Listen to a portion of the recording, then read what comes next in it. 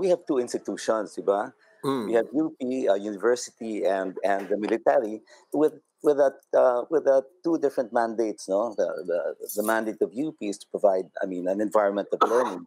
The mandate of the military is law enforcement. Kasi nakikita namin dito, the agreement itself was good because it promoted goodwill and cooperation between those two institutions. No?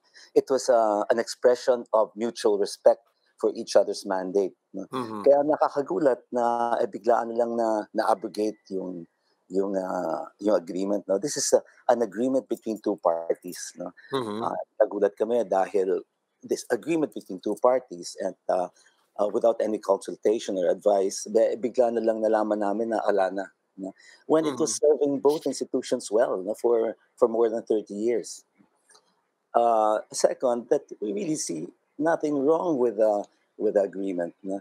It was helping both institutions serve their mandates. No? Kaya we object to it for two reasons. First, it was a unilateral abrogation. Second, that right now we see nothing that is nothing wrong with the agreement.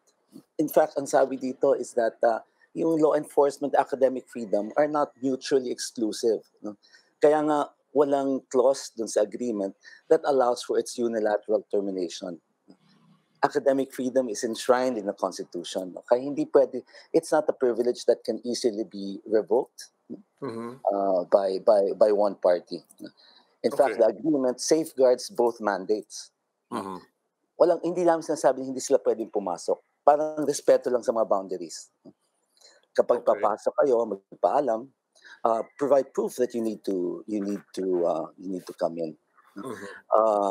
Papasok kayo, you have to be uniformed. If you do arrests have to be made in the presence of representatives of the university. No? It's really just respect for due process.